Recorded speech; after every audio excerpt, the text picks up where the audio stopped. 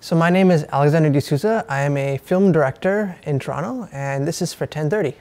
I kind of got exposed to it in grade 7 in elementary school by accident. My teacher kind of proposed this idea where we would make video projects for a lot of our school projects.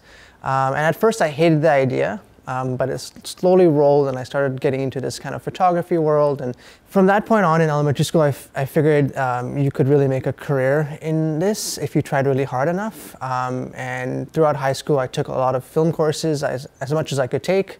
I made a lot of my own personal projects. And from there, it's kind of just before university, I decided to enroll at York and studied film production.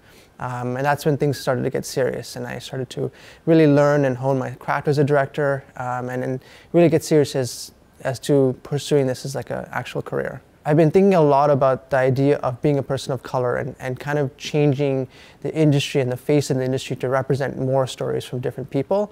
And in doing so, I'm connecting more with my roots. My family is from Africa, and my heritage is from Goa in India.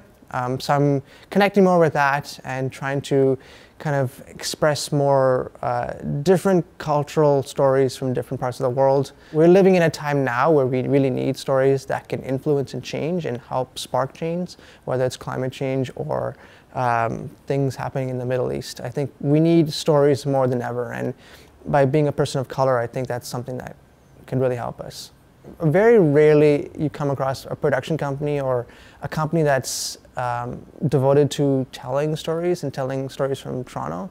I think it's important to highlight creatives and the people behind the scenes and kind of not the goals, but the important work that people are doing.